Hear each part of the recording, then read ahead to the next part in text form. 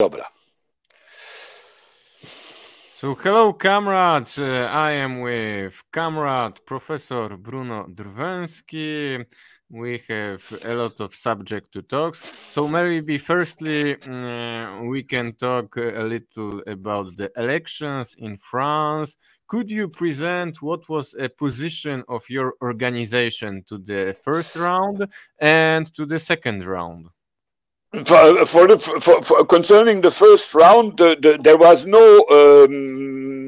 no decision who you have to vote for. But anyway, most of members of the organization did vote for Mélenchon. Some did vote for Roussel, but not a lot. For the candidate of the French Communist Party, the big majority voted for Mélenchon, as did the majority of consciously oriented leftist people in France. Whatever they think about Mélenchon, Mélenchon was a tool to mobilize people to try to defeat the strategy of Macron to have a second round with Macron Le Pen, what we have now. It was almost a success in this sense that Mélenchon get almost 22% of the vote, what is a success. But unfortunately, he didn't get to the second round because Marine Le Pen has had a little bit more than he had. And that's a reason why people on the left, some people are quite mad, not at Mélenchon, but at Fabien Roussel from the French Communist Party, because he got a little bit more than 2% of vote, and this 2% of vote is what made Marine Le Pen to be at the second round. But anyway, what is very important in this election from the point of view of let's say, a radical left, it's the fact that a lot of people, of young people, especially from the suburbs where people didn't vote normally, did vote in favor of Mélenchon, not because they are enthusiastic about Mélenchon, because Mélenchon can be criticized for a lot of things, but because this candidate was the one that was leftist, and that was who was talking about social issues, who was taking a position on the Russian-Ukrainian conflict, which was not systematically pro-war and pro-NATO and so on and so on. And because of that, I would say that a new layer of young people, especially young people coming from immigrant family, joined politics. And in this sense, for the long term, it's a good thing, even if we are in a burden now, because we are still in a situation where we have the choice for the next round between a bad candidate and a bad candidate. Taking into account also the fact that in 1 month, a little bit more than 1 month, we will have the parliamentary elections, which will be very important. And I hope that people will be conscious that these elections, the parliamentary elections, are important, because there are some possibility that the left would be in majority in the parliament, forcing then the new president to take a prime minister not from his camp. But anyway, that's for the moment theory, but it is possible. And what is also important, that in France we have massive strikes and manifestations now, which are showing that the society is very, very mad at the situation. You could say we could observe that during the vote, but not only during the vote, because we have more than 26% of people who didn't vote, and we have to take into account that quite a lot of people who didn't vote this time are not voting not because they are politically unconscious, but because they don't believe in the system anymore. So it's a potential opposition, at least for some of them. So that's the general situation. But in fact, of course, it doesn't change the fact that after the election, we will have for sure now a very bad president. Whatever will be the president, Macron or Marine Le Pen, it will be, of course, for us, for progressive people, a very bad president. And we will have to take the street against him or her anyway. Last days, last weeks, I have a lot of attention to the French politics. I listen a lot of politicians, and I can say that Marine Le Pen she changed her political position from 2017 and 2012, and in my opinion, she changed to the worse. For example, I don't know if you see how now what is her position towards European Union. That of course, you're completely right. Of course, she's much more linked with the system. She's much more linked with the EU than she was. That's for sure. But that's the bad aspect of the thing. The good one, I would say good, quote, is that if she wants to win, she has to pretend that she is socially progressive, because it's, of course, the leftist electorate that she has to take on her side. Of course, it's very difficult for her, but it's important. Because even if it's pure demagogy, she will not focus on European questions. She will focus on social questions, and it's good that the social questions are put on the front and not anymore the national, ethnical, racial, religious, and so on. Yes, but she takes this social question in a very stupid way. For example, that's right. I can give example to the listeners that I saw the debate with Gérald Darmanin and the guy Jordan Barella, guy. Gérald Darmanin, he is the Minister of Interior. He is one of the closest companion of Macron, and in this debate. He talks a lot about the one of the point of the program of Marine Le Pen, that she will not tax people under 30 years old. So he started to laugh about the rich footballers like Mbappe. He named Mbappe many times, that Mbappe who take a lot of money, million of euros, and he's very, very rich, and he's not 30 years old. He will not pay the taxes, and and also other, I don't know, rich guys, traders, which are working for the big banks. They have 28, 29. They will not pay the taxes. And the poor infirmier 31, they will pay. And it is... He talked about this 10 minutes all the time. This guy from Front National, he didn't want to speak, but he all the time he presented himself, and he presented Macron like a guy who defended the poor people. It was very funny. No, you're right. You're right, but still, in a stupid way. But the social issue is on the forefront, which is better than what we had before the first round of the election. We had a political campaign, except for Mélenchon, but we had a political campaign around religious, nationalist, and identity subjects, and now it looks like it's over.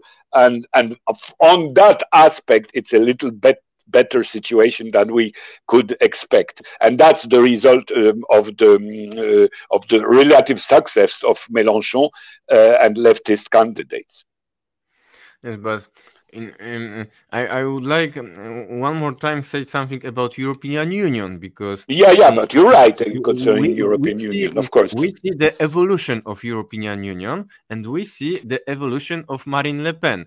But the problem is that the evolution of European Union, in my opinion, is going to bad direction. In last years and in last weeks, we see that the van der Leyen, she take the decision to make a censorship against RT, against Sputnik, against Russian media. She decided to make a sanction against Russia. She decided to send the military staff to Ukraine.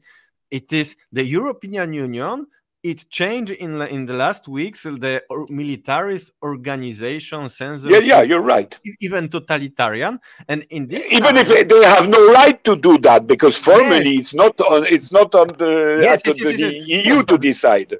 But you see, when the European Union starting to be a totalitarian organization, Marine Le Pen said, "Now it's good." Yeah, you're right. You're completely right. Of course, you're right, and I agree with you. That's why I have no doubt about her, and I know that if she will be elected, she will be a very bad president. We will have to fight against from the first day she will be elected. I have no doubt that all her discourse about the social issues and so on are just pure demagogy, because basically she's a reactionary, and she will carry on a reactionary policy.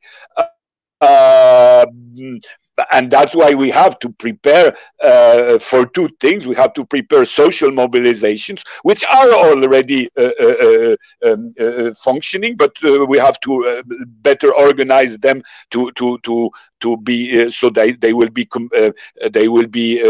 in larger cooperation.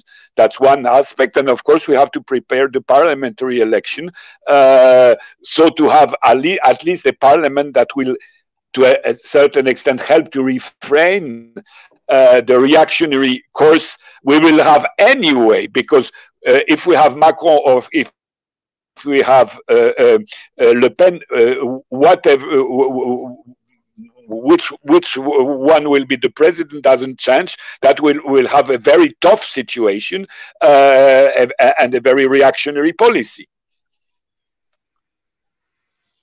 Yeah.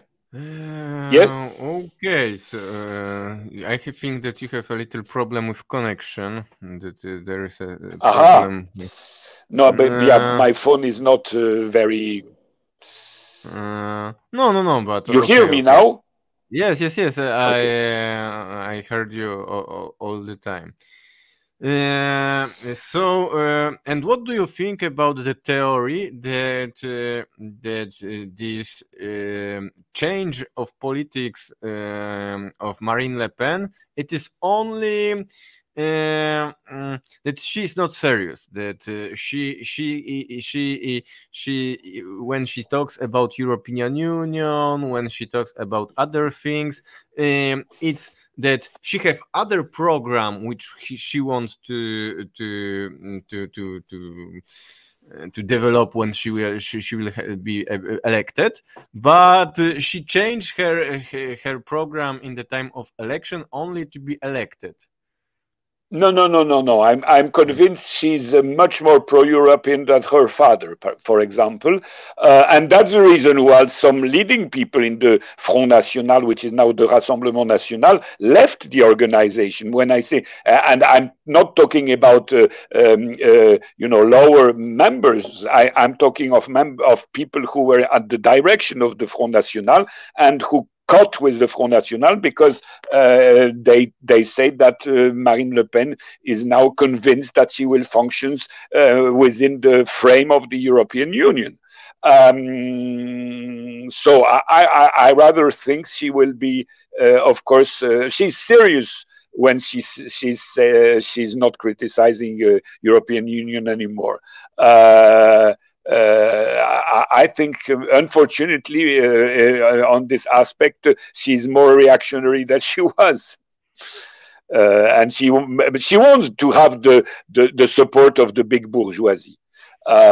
She knows that she needs to have the support of the big bourgeoisie because potentially, even if a lot of people from working class vote for her, basically she is not a working class party. We know that she's a party that needs the support of the bourgeoisie, and she will do everything to have the support of the bourgeoisie, like all people from the radical right are always trying to have the support of the bourgeoisie. And at a certain moment, she will obtain them if she's president, but of course on certain conditions, and she's prepared for that conditions. And one of the conditions is, of course, European Union. For the moment, she's still criticizing NATO, but I'm not sure that when she will be elected, she will be so anti-NATO as she's not really anti-NATO. She wants to have France outside the military organization of NATO, but even that, I'm not sure that she will really do it if she's in power. Okay, so let's talk about the biggest subject, about war, about sanction. And firstly, I would like ask about all this decision of the Western countries to cut economical ties with Russia.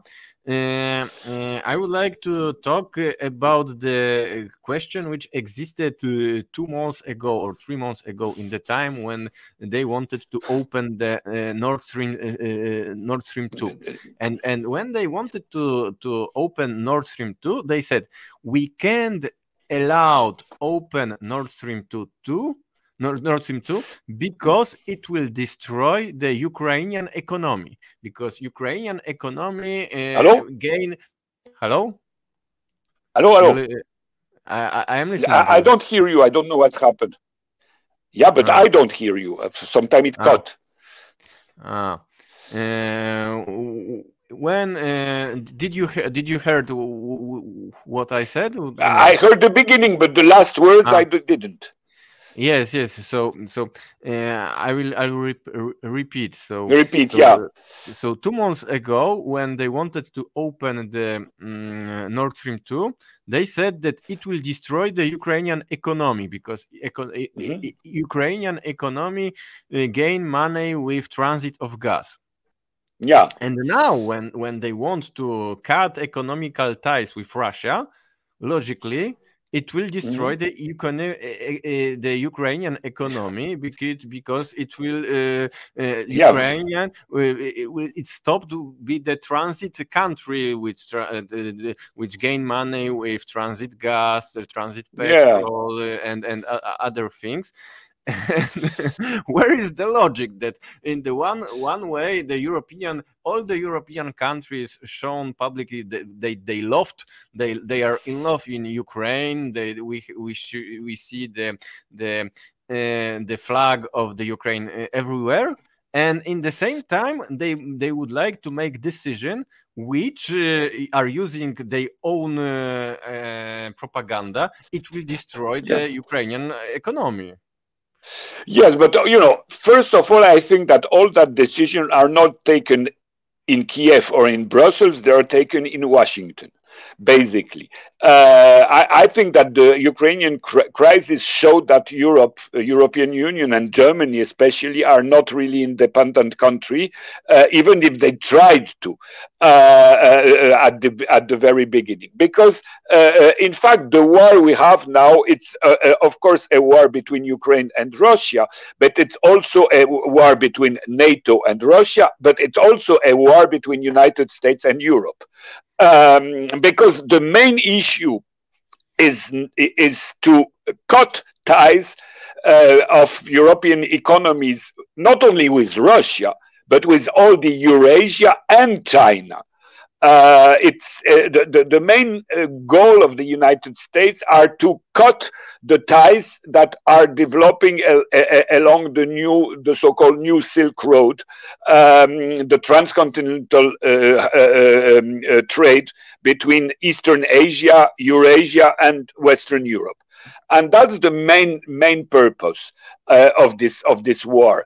And that's very important. If we understand that, we understand that European leaders and Van der Leyen, they're not working for the interest of their own country or their own even bourgeoisie. They are working for the interest of the global bourgeoisie. And that's the reason why we observe, especially in Germany, a strong contradiction between what we can hear from, let's say, big German entrepreneurs, which are rather tending to have negotiations and cooperations with Russia, with Ukraine, and so on, and let's say the state apparatus, the military apparatus, the security apparatus, which are warmongers. Because of course they are much more linked with the United States than they are with the interests of the German industry, and this is quite important. We have to take into account that as I like this formula, that the United States are ready to fight for Ukraine to the last Ukrainian soldiers, and they are ready to fight for Ukraine to the last point of the European GDP. Because in fact they are their own interest, and talking about gas and oil, nobody did really in the mass media react to the fact that the last week the United States decided to import more oil from Russia than before. They also import more uranium from Russia than before, and they will have to import more fertilizers from Russia than before. And they don't care about that. They import more from Russia, but they push the Europeans not to import from Russia gas and so on. So, it's they push Europe and they push Ukraine to suicide. But they have the tools to do it because they control a large part of the European bureaucracy and of all the corrupt system in Europe and of course in Ukraine. I will explain you why. Because most of the corrupted people in Europe and in Ukraine put their money in so-called financial heavens, which are under the protection, under the control of the United States. So if people want to be more independent from the United States, they will have their money confiscated, just like the Russian oligarchs had recently. And because of this, Europe cannot have an independent policy, and Germany especially, and of course Ukraine, not to talk about Ukraine. And what will be the future of dollar and euro? Because one of the things that the money serve for a few things. One of the things which is the role of the money, it is the something which you can exchange for something. You can exchange it in international way. When dollar and euro is controlled by the Western states and they said that the Russian can't have dollar. In this way, the dollar and euro, it's not longer a money. It's not longer international money that you can trade in international way. So. Yeah, you point a very important issue, a basic issue.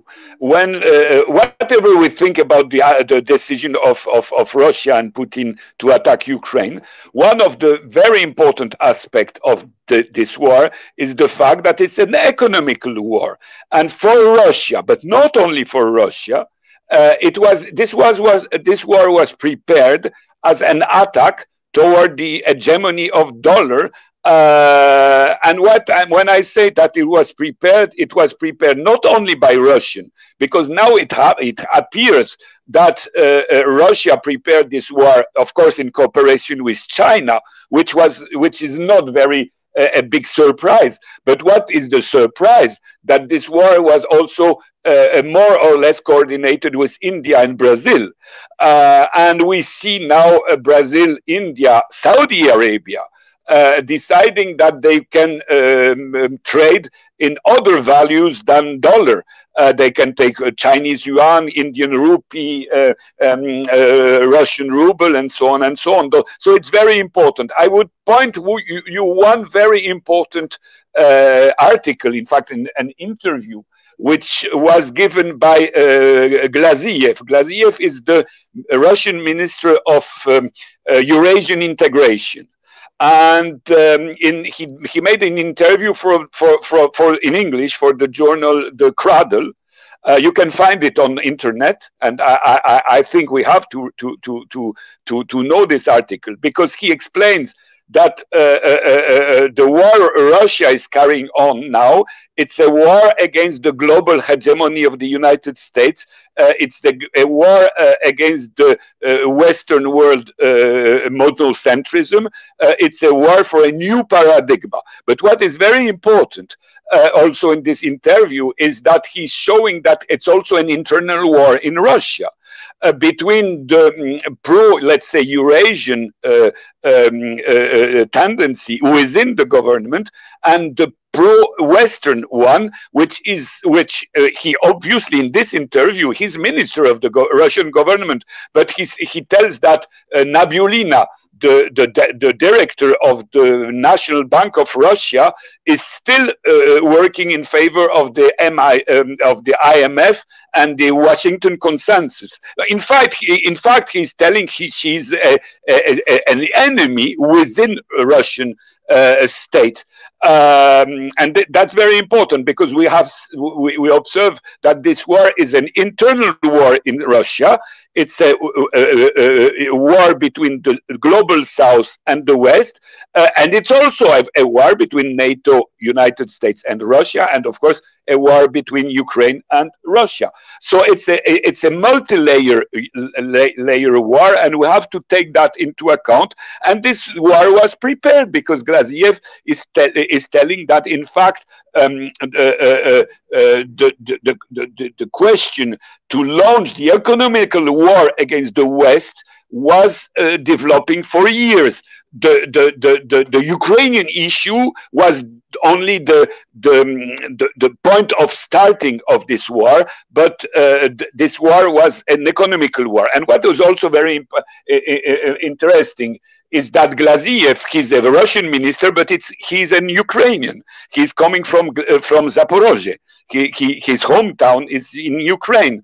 And we have, when we talk about Ukrainian public opinion, we have to think about the fact that we have 5 million Ukrainians who are living in Russia now, and who choose by their foot, I would say, the Russian side, up to the level of ministers, which is also quite important for at least a sentimental reason. We have to take that into account. So this war is a very complicated war, but it's a war between multipolarity and unipolarity, and that's why according to me, of course, the military aspect of this war is important, but it's not the main aspect, because if we look really on the ground, what is happening in Russia, in Ukraine, it's a little war. There are very little fights, in fact. We have bombings, but bombings of what? We have bombing of facilities of oil storage equipment, of oil storage and munition storage. But basically, the front line are not really changing. The only region where there are real fights is Donbass, and it's very important. Of course, each war is also always terrible, but if we look at the number of victims, I'm talking about civil victims, we have only 10% of a victim we had in the same time in Iraq, for example, when the American invaded Iraq. So it's a little war comparing to the war we have all over the world. That's first thing. The second thing, that if we look at that war on the military aspect, the Russians have more or less half the quantity of troops the Ukrainians have in front of them. And this shows that the Russians are not really acting toward a military offensive that would have, they didn't plan to conquer Kiev and big cities and so on. What they are doing is just to make the Ukrainian economy, which already is very on low level, to make the Ukrainian economy dying, and as soon as the Ukrainian economy will die, then we will have the real question, because would Europe accept to pay for free to support the Ukrainian state? Because you know, in a couple of weeks or maybe months, you will not have food in Ukrainian shop. You will have shortages, terrible shortages. And does Europe is ready to maintain the average economical level to finance the Ukrainian state and the Ukrainian economy, so this economy does not collapse? Of course, I'm talking about Europe, because it's obvious that the Americans will never pay 1 cent in favor of Ukraine. They want the European to pay and to finance this war. They want to have the advantage of this war, but they don't want to pay for it. They want the European to pay for it. And now the basic question will be, will the European agree to finance a non-existing state, because the state of Ukraine is not really existing? Will they accept to finance the basic needs of the Ukrainian population in case the Ukrainian economy collapses? So I think that the Russians are mostly fighting on the economical ground, even in Ukraine, and that we have, of course, to take into account the military aspect of the war, but the most important aspect of the war is the economical one, because as soon as the Ukrainian economy collapses, the military will collapse also. So what will do Ukrainian government when they will have an economical collapse? Will they obtain help from the West? What I doubt. Or will they capitulate or negotiate with Russia new conditions, not only on the security issue, but also on economical issue, because Ukrainian economy had to be rebuilt before the war, because Ukrainian economy is ruined. Ukraine is one of the poorest countries in Europe. And it was when Ukraine became independent in 1991. Ukraine was one of the richest Soviet republic at that time. But now it's not anymore the case, and it was not anymore the case before the beginning of the war. So you can, of course, imagine what will be the state, what is the state already of the Ukrainian economy since the beginning of the war. Officially, Kiev government is telling that the productive capacity of the Ukrainian industry, which are already very low, the industrial capacity of the Ukrainian industry, they function now at 40% of what they functioned before the war. So it's already a collapse. So what will happen in 2 or 3 months? So that's the point. I would like to say that now, in the time of the election in France, when the question of the energetic transformation was very important, they said many things which are connected with Ukraine, because for example, Mélenchon, he said a thing that we need to build green energy in France, we need to build the hydraulic I don't know how it barrage the hydraulic, you can say hydraulic. So he wanted to build something in France now in 2022 which existed which exists in Ukraine since 1950s, since time of Stalin. Yeah, of course. No, earlier, in 1930s. Only in Dnieper, I think there is 8 or 10 hydraulic, very, very big. What else? In Poland, we have a discussion since, I don't know, 20 years that we need in Poland build the first Polish atomic energy. In Ukraine, there are 4. There are 4 energy. So you see, from this energy perspective, Ukraine can be one of the richest country in the Europe. But it should be. It was one of the richest country. But 30 years of plundering made that economy exhausted, because the oligarchic regime of Ukraine functioned like that. And we have to know that one of the reasons of the Ukrainian-Russian war is also a question of regime, of the different regime. Whatever we think about Putin, I'm not a fan of Putin autocratic oligarchic regime. But anyway, the Russian regime is a regime that was put in power after the collapse of Russian economy during Yeltsin times, because during Yeltsin time we had oligarchs, it means capitalists, Russian capitalists, who decided what to do, who will be nominated, and what the government should do. There was no Russian government. The real government was in the hands of this capitalist oligarch in Russia.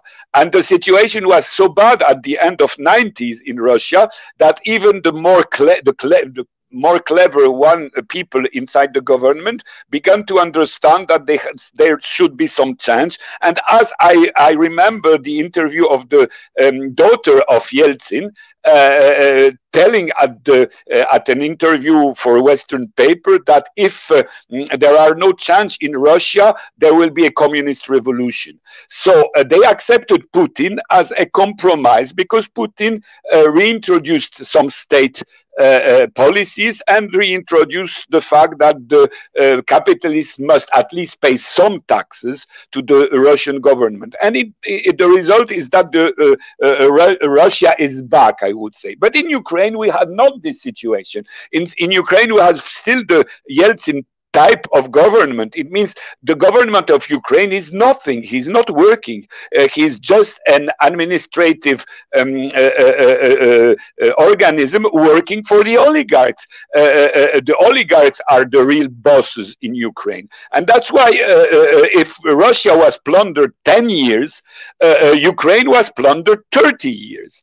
And that's the reason why now, when we compare, for example, Belarus with Ukraine, when Belarus became independent in the same time as Ukraine in 1991, the GDP and the level of life of the both former Soviet republics were more or less the same. Now the Ukraine is half the Belarusian level of life, which is very important because, of course, as we know, Belarus never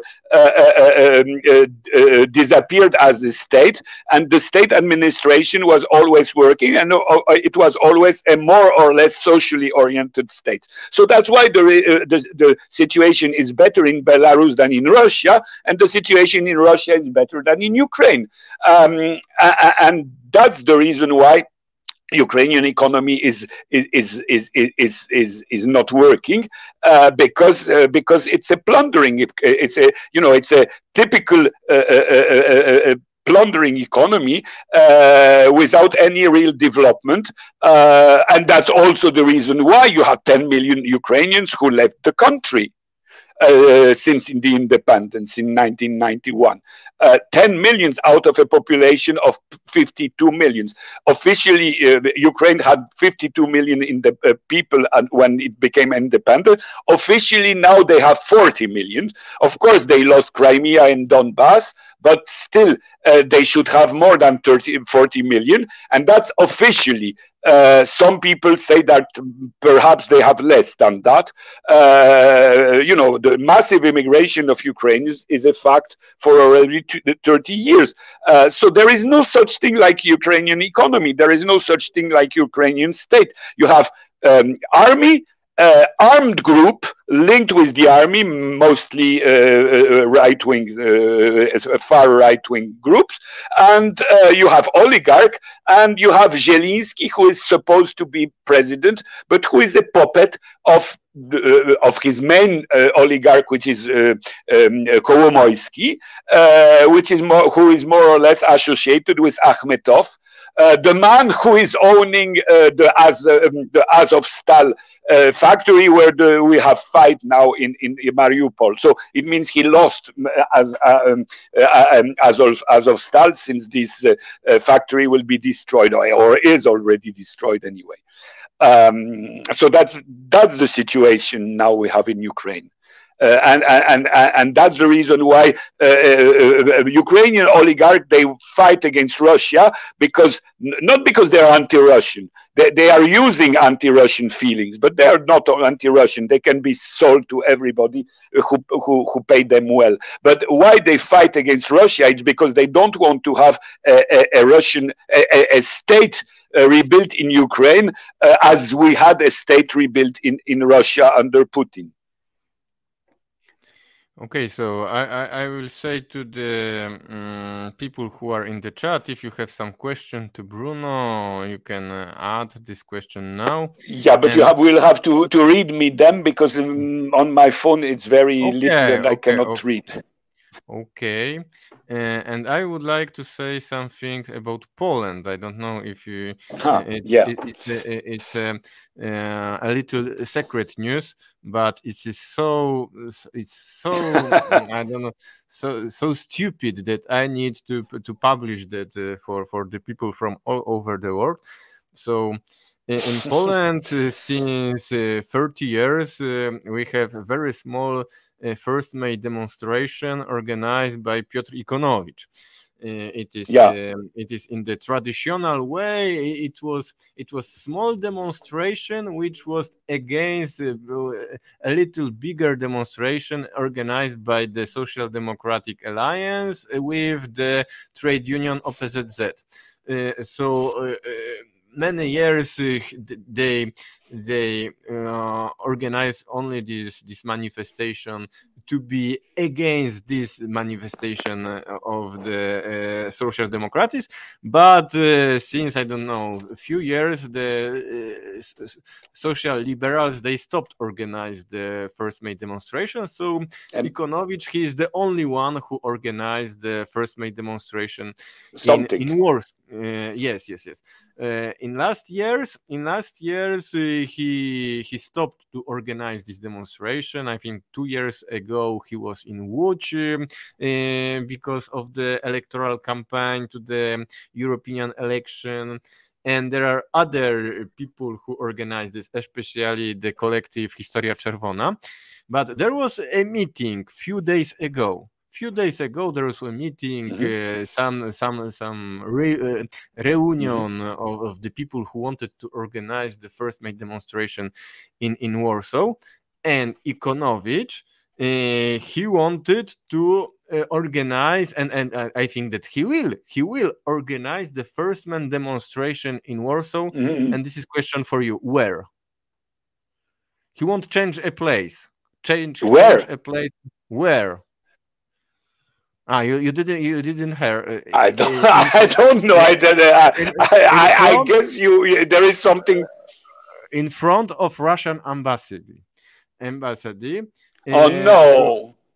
Yes. So this year the first May demonstration in Poland, it will be a Russophobic demonstration, and also some people with Ikonowicz, they decided that the Komunistyczna Partia Polski, Communist Party of Poland, Polish Workers' Party, and other organizations which are against NATO, they are banned. Out. Oh yeah. It's I always. That's terrible. What I couldn't imagine, because I thought Ikonowicz, as I look at his Facebook, he's not very clear about the Ukrainian war, but I couldn't imagine he's pushed in the direction of pro-NATO, pro-aggressive, and pro-Ukrainian, pro-fascist Ukrainian tendencies. It's a complete collapse. I don't know what is his intention, but he knew that in front of the Russian embassy there are all the time the journalists, and he wants to be. Yeah, but still, yes, I know that it is only because his strategy is going to the media, and he wants to be that there is a relation from this demonstration in the government media like TVP Info or stuff like this. I understand, but it's a complete moral ruin to do that. And it will be for the whole world a shame that somebody, whatever you think about Russia and the Russian policy in Ukraine, but it will be a shame for every leftist group in the world that some leftist group organized a manifestation on anti-Russia slogans.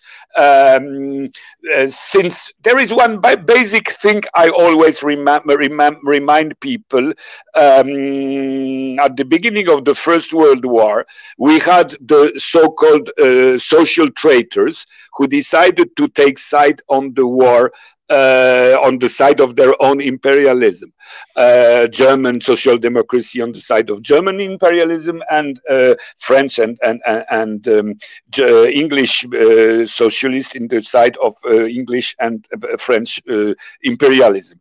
And you had, of course, at the very beginning, a tiny group of people, of real socialists, who decided that it's not the way you have to do. And we know the name of Rosa Luxemburg and Karl Liebknecht in Germany, Jean Jaurès, who was killed in France, and so on, who stayed to the line against imperialism.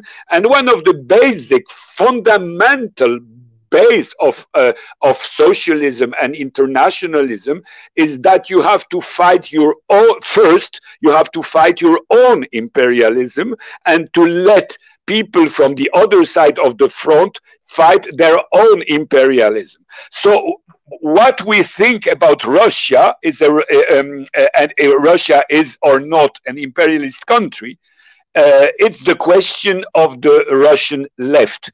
But Western left, NATO member of the left, they have to fight their own imperialism first, not the Russian one, the Western one. So if you are in Poland, you have to fight against the imperialism which is working in Warsaw, not the one which is in Moscow or in whatever you want, other city. And that's the fundamental principle of leftism, of internationalism, of revolutionary movement. So if you betray that, you're just on the same side as did the social traitors in 1914 in Germany, in France, and England. So it's not anymore Marxist, it's not anymore revolutionary, it's pure opportunism, and of course the history has decided that these social democrats were on the side of bandits. And now we have a world war, because whatever we think about the Ukrainian-Russian war, it's a war that began in 2014, not now, in 2014 in the Donbass. And this war is a war, is becoming now, as I told you, economically speaking, a world war. So if it's a world war, we have to fight our own imperialism. And our own imperialism in Warsaw, it's the NATO imperialism.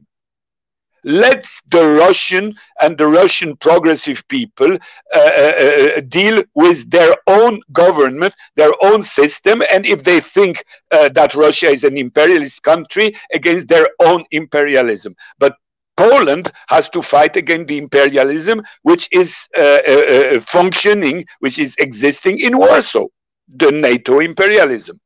And I think that every people in the world will never consider that NATO is a peace alliance, but NATO is obviously an imperialist alliance. The whole history of this alliance is proving that. So we cannot cease the war against NATO, the anti-imperialist war against NATO, the war against the warmonger of NATO.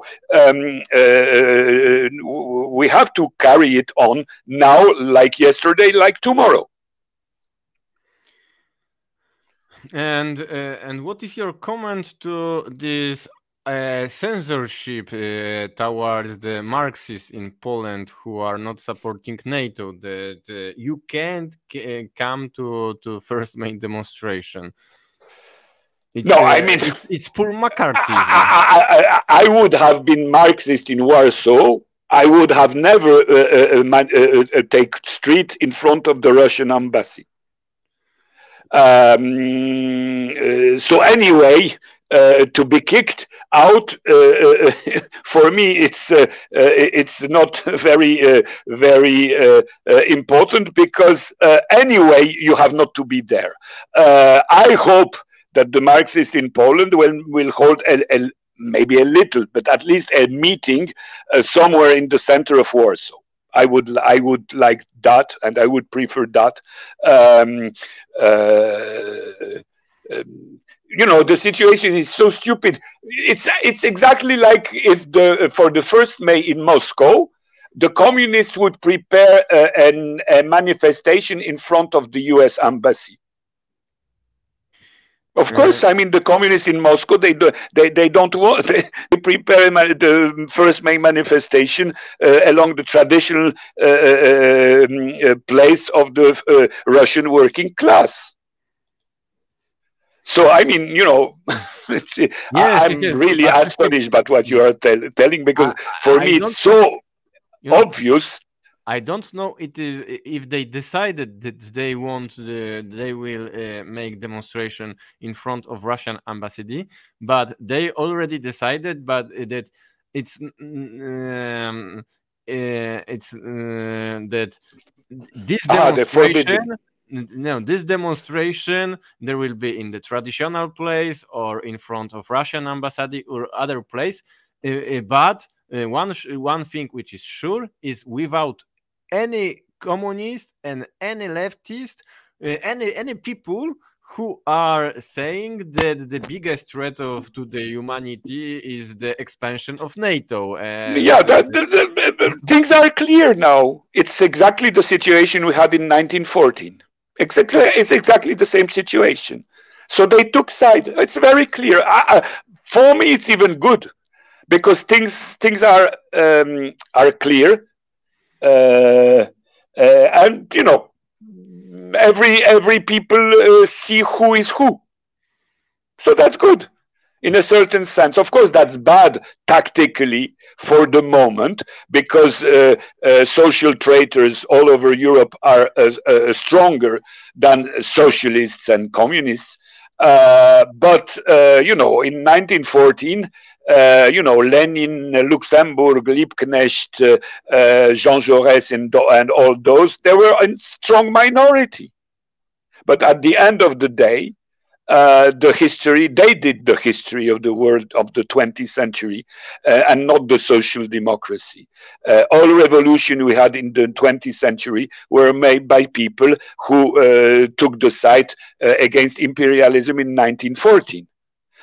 All over the world, not only in Europe. And that's the second point I think we have to focus on. It's that those so-called leftists in Europe do not understand that 90% of the humankind is living outside Europe.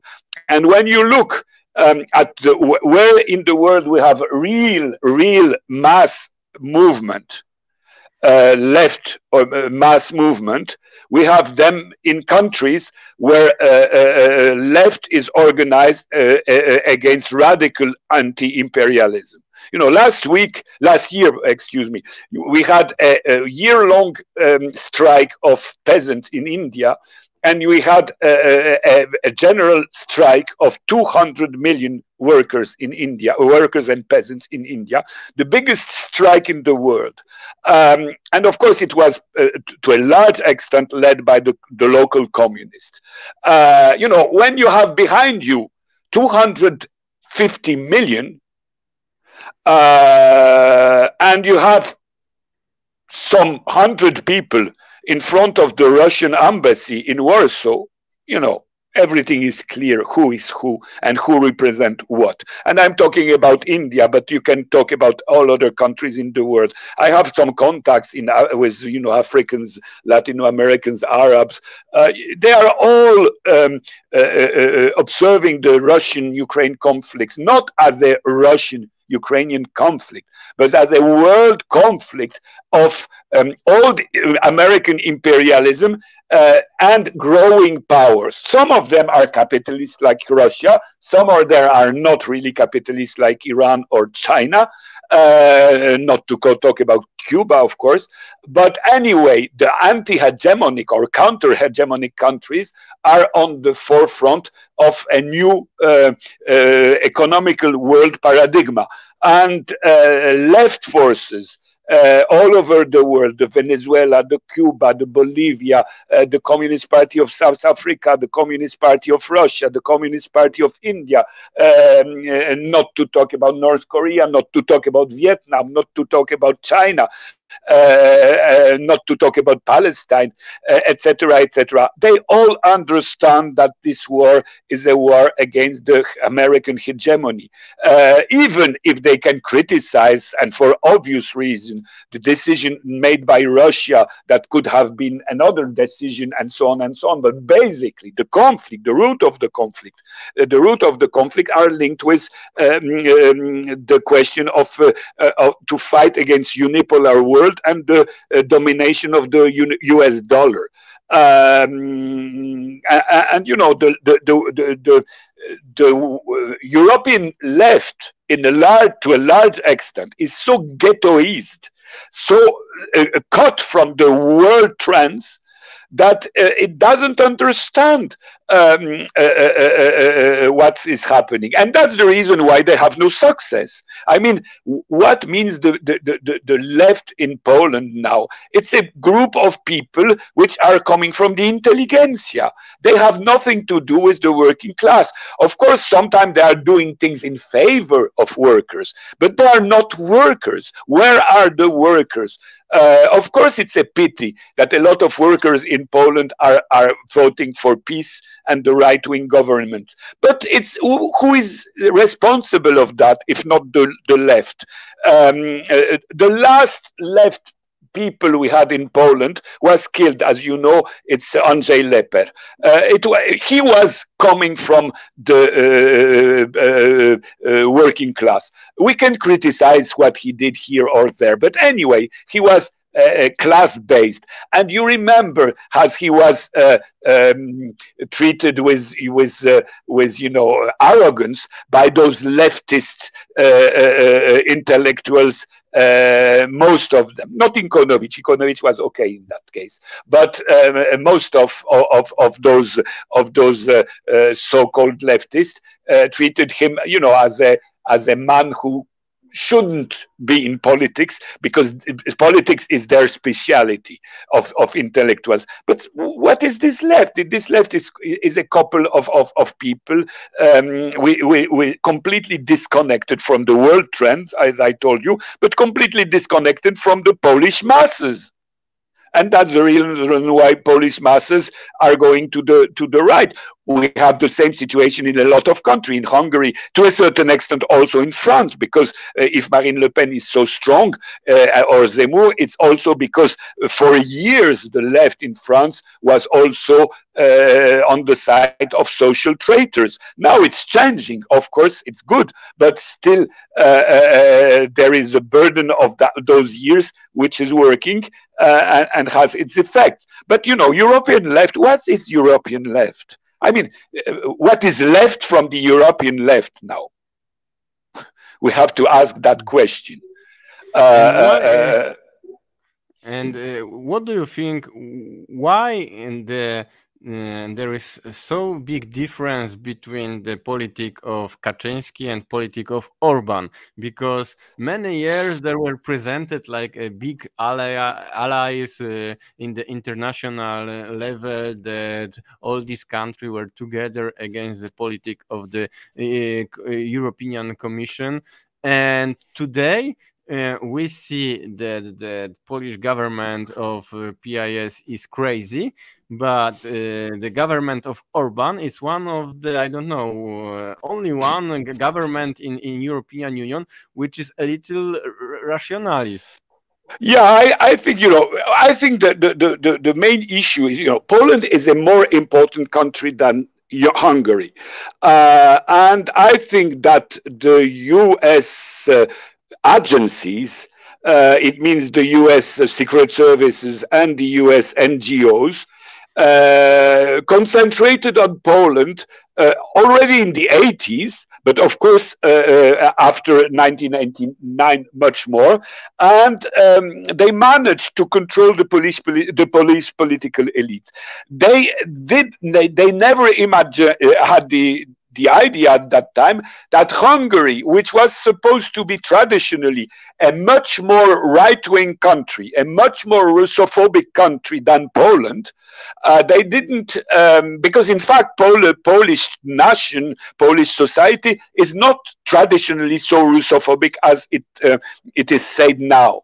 If you look at the history in the 19th century or 20th century, it's not so extreme as it is now.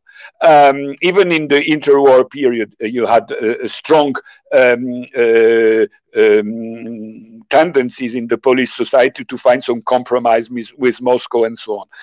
But Hungary was traditionally anti-Russian.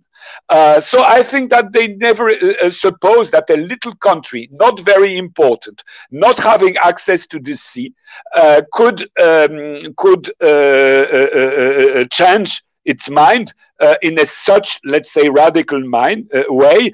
Whatever we think about Orban. Orban, of course, is a right-wing populist leader as Kaczynski, but still he has his brain, and he understood that his tiny country will never have any help from the Western world if he doesn't use his country as in the world balance of power, and having good contacts not only with Russia but especially with China, but also with Turkey, whatever we think about Turkey. He made out of Budapest the main trade center for China in Eastern Europe.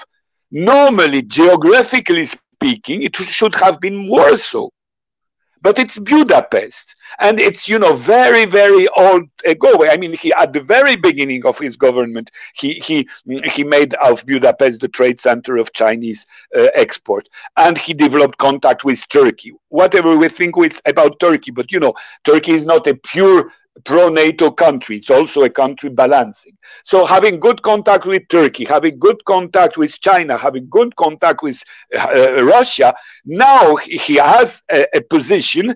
He is able to negotiate with Western powers, not on a position of equality, because Hungary is a little country, but still on a position they don't really know what to do with him. And it's a very intelligent policy when you are the leader of a tiny country. In Poland, the tragedy is that Poland is not a completely tiny country like Hungary, but it's not a very big country. But the problem of Polish elite, they think they are at the top of a potential power. Poland is not a power. Of course, it's more or less 40 million people. Hungary is 10 million people. But still, what is the Polish economy? What Poland is producing? What Poland represents? Poland is not able to be a power. But there is this dream that we can be powerful. I was very, I was laughing yesterday when I read in the Polish press. I don't remember which paper, but anyway, it's not important because they're all the same. And I read a declaration that it's the time to make a real Polish-Ukrainian alliance for the future of Europe. But it's so stupid, because whatever you think about Ukrainians and Ukrainian nationalists and Ukrainian oligarchs or whatever you want, they don't need Poland. They can go directly to Berlin or Washington. They don't need Poland. Polish elite are thinking that the Ukrainian will be, grateful to Poland because Poland are helping them, and that they will do a new Commonwealth in the future. Ukrainians don't need Polish Commonwealth. If they want to go westward, they will go west directly to the big capital of Europe, to Germany, to United States, eventually to France, but it's not very sure. But anyway, Warsaw is for them completely unimportant. It's still a provincial capital. Poland is a provincial state. Orban knows Hungary is a provincial state, and that's why he's clever, because he knows what is the reality, and that taking this reality as a fact, he's fighting for the interests of his country at the best. But Polish leaders, Polish elite, they think that the Polish Commonwealth that existed in the 16th century will be rebuilt. That's pure nonsense. That's stupid. That will never happen, because Poland has not the force to do it, and Poland has no mean to do it, and Poland is not needed. Ukrainians, Belarusians, Lithuanians, whatever their political aim is to develop west or east, but not with Poland, with bigger powers already. And that's important. The second thing, we think that a lot of Poles, they are telling now that, maybe the Russian will invade Poland. But it's pure stupidity. I mean, for the Russian, Poland is not important at all. Poland is not an important country anymore. For them, what is important is the relation they have with China, with India on one side, with Germany, with United States on the other side. But it's not Poland. I mean, for them, Poland is nothing. They don't need Poland. They even don't need Ukraine now. They just want Ukraine not to be a base of NATO. But they don't need Ukraine because now Russia is exporting wheat. They don't need any more like they needed in the 19th century Ukraine, because in the 19th century Ukraine was feeding Russia. But now it's not feeding Russia. Russia is exporting its own wheat. They don't need the Ukrainian wheat. They export wheat, they export oil, they export gas, they export uranium, they export cosmonautic technology, they export fertilizers. They export everything, Russia. They don't need little countries like Poland and so on. But of course, Russia remarked that on the European map, there is a little tiny country, which is Hungary, and this can be a partner because there is a leader in Hungary that wants to be a partner of Russia. Russia export also a coal. And there is of course. Yeah, that's right. Yeah, Russia export everything needed for energy: uranium for atomic energy, coal for electric energy, oil and gas for also energy. So and of course, and Russia exports has the produce gold, which is very important because one of the main fight now is to have money based on gold as a substitute to the dollar. And Russia has its money based more and more on gold, like does China. And talking about energy, Russia also exports the minerals which you need to produce the battery for the right. Yeah, you're right. Yeah. That's right. So I always say to the Polish ultra Catholics, if you are real Catholics, go to God and complain to Him that He made Russia so rich. Pardon? There is a question for you regarding the communist parties in Europe. What do you think is the reason they felt hard after Soviet collapse? Is it because of revisionism, failure in dialectics, disconnects from the masses, or any other reason? All these reasons are right. There is in most communist party of Europe, maybe not all, because it's not really the case for Portuguese party and Greek party, but most of communist party were revisionist already before the collapse of Soviet Union. But of course, the collapse of Soviet Union helped in this direction, and of course. The other reason I forgot where the reason were, but was revisionism, failure in dialectics, disconnect from the masses. Yeah, but failure of dialectic led to revisionism, so it's linked, and of course, and this lead to the disconnection of masses, and that's a process we had in Soviet Union, and we had in Western European Communist Party the same. Is that these parties became more and more bureaucratized, more and more electoralists, and to be member of the Communist Party was a possibility of career. So more and more people did join the party because in their city, in their circumscription, you had a communist party which was strong, and you could do local, at least, career within the communist party. But if you join communist party for careerist reason, you don't join it because you want revolution. So it became a middle class party, and it finished as it finished because. Proletarians, people, working class, they are even when they go to church, they are very materialistic in their behavior. So they always prefer not the copy, but the original. So if you go right, it's better to have right wing, real right wing, than to have a pseudo left, which is right wing. And that's the reason why those parties did disappear. And what is very interesting, they didn't disappear in the rest of the world. I mean, the Japanese Communist Party, the Indian Communist Party, the Brazilian Communist Party, the South African Communist Party, they are still very strong in their countries because they are not disconnected with masses. They are not a revisionist, and they know what means dialectic. So when they have an opinion, let's say, on the Ukrainian-Russian war, it's a dialectic opinion. They are not pro-Putin or anti-Putin. They are not pro-Ukraine or anti-Ukraine, but they can understand what are the dialectic of these conflicts and on which side, which is the aspect of this conflict that can be seen as progressive and which one can be seen as reactionary.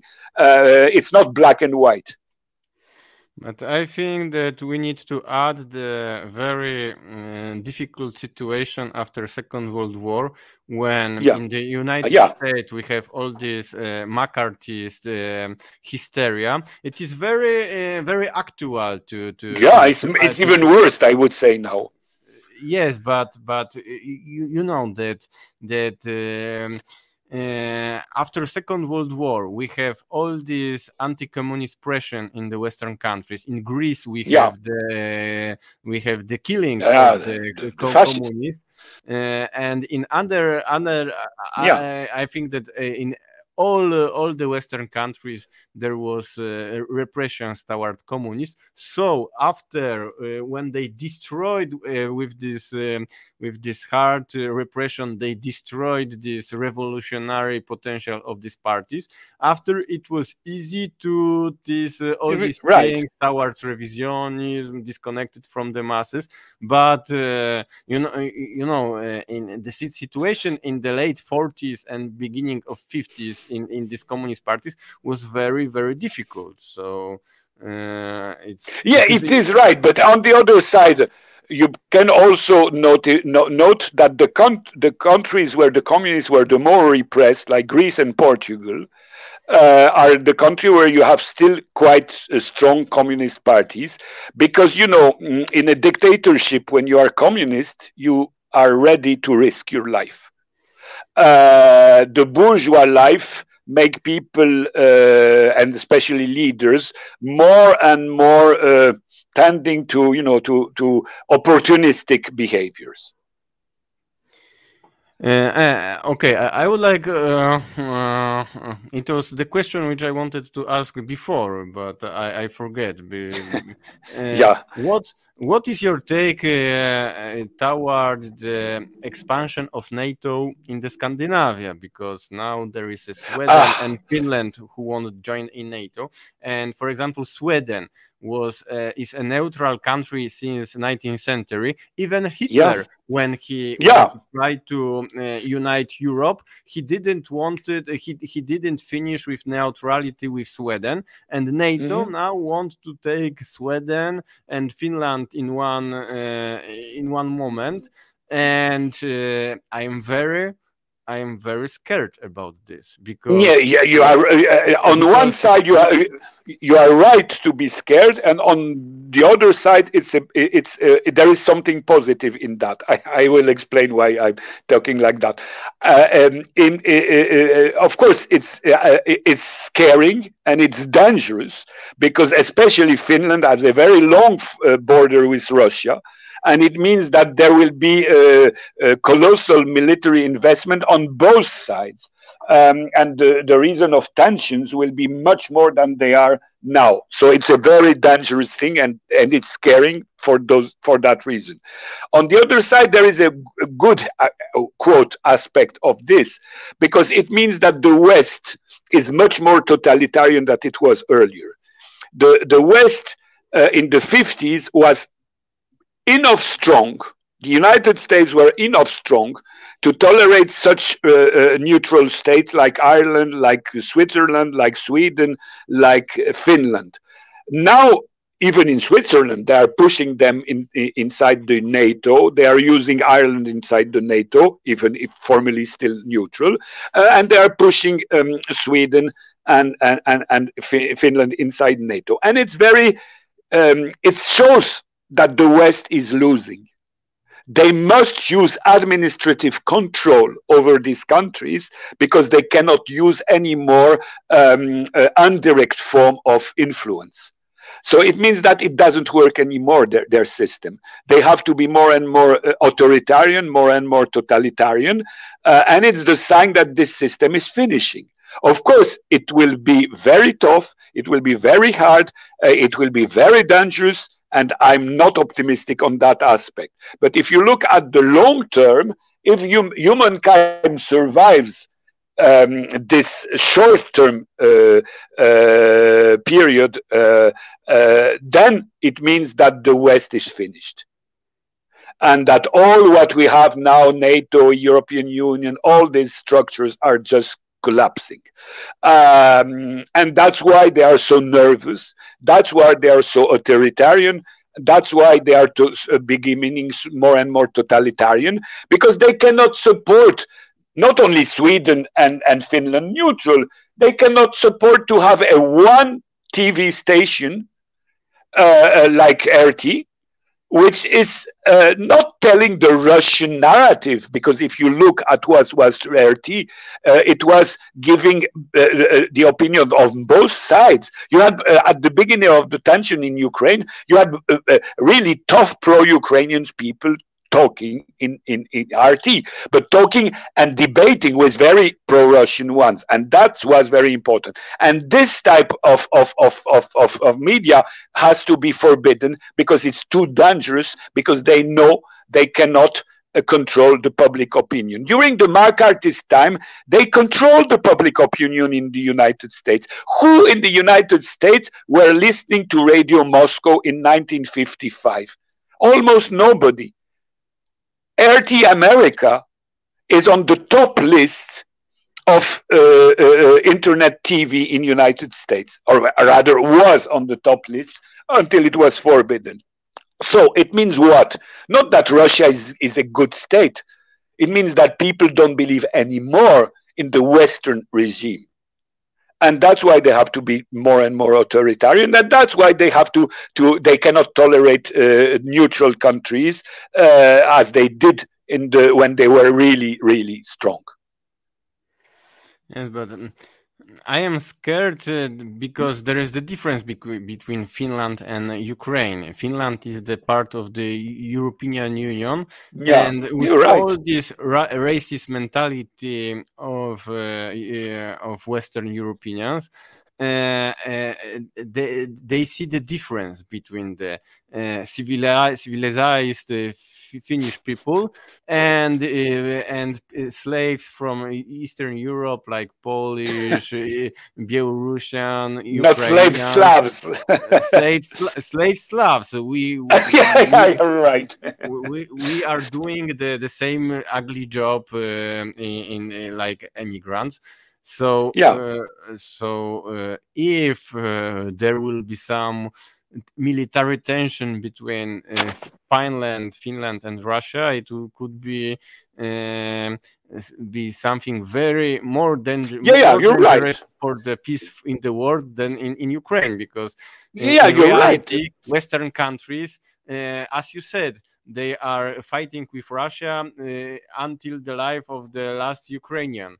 But you're right. It is very dangerous. But a beast who is going to die is much more dangerous than the beast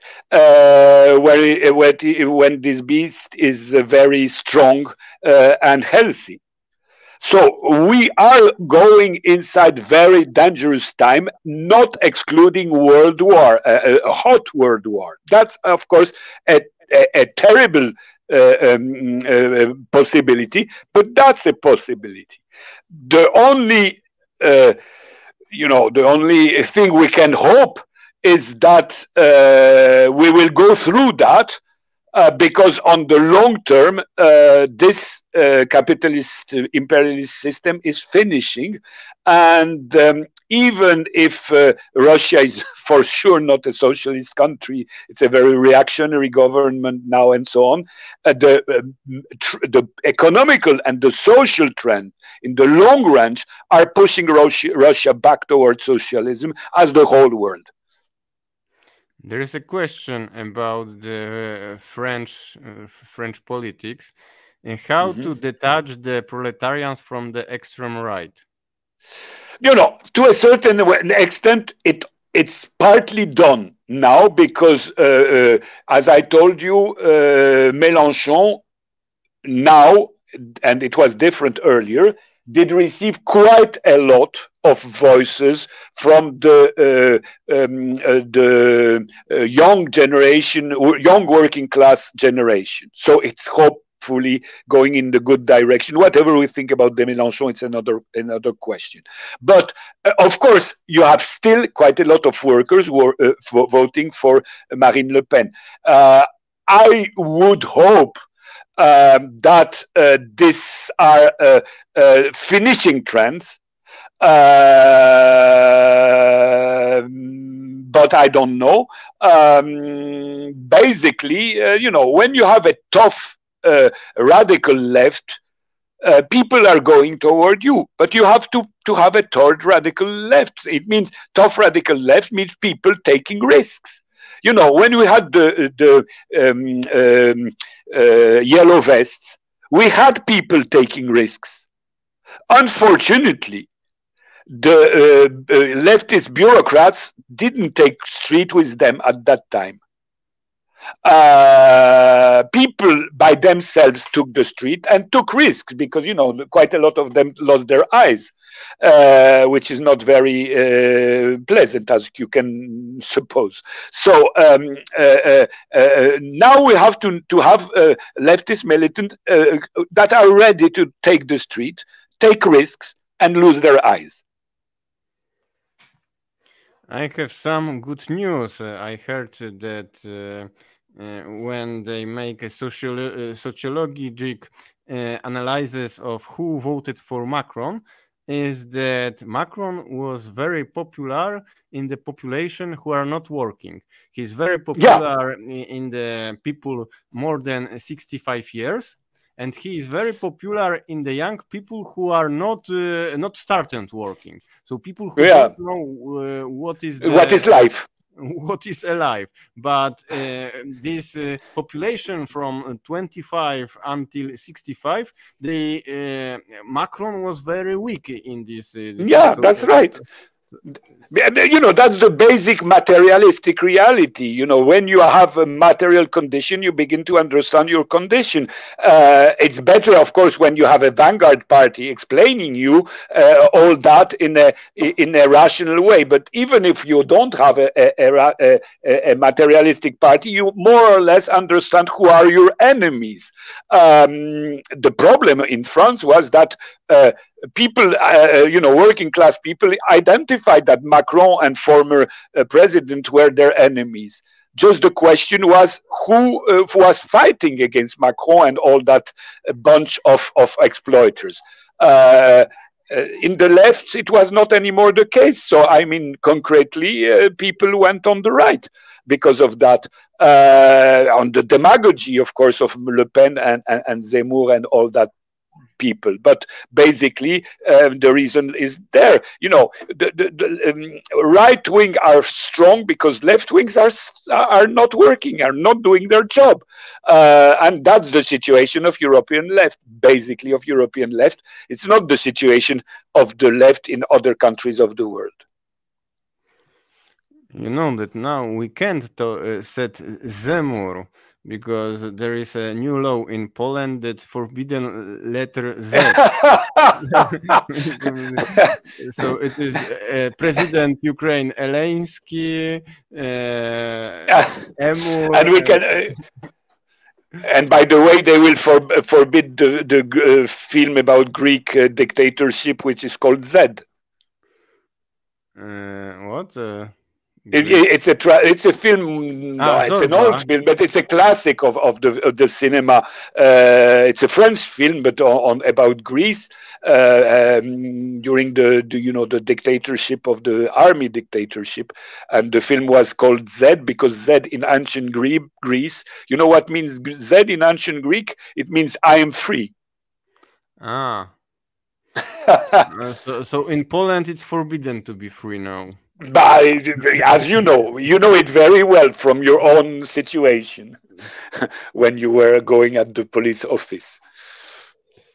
Okay, so I think that if we'll not speak between before 1st May, we can already say to Yes, of course. push all the viewers to celebrate in your cities, in your factories, Yeah. where you can, the solidarity of the international solidarity of the workers. International solidarity against war, for peace, and against imperialism, because there is no war without imperialism. Okay, so I will finish this.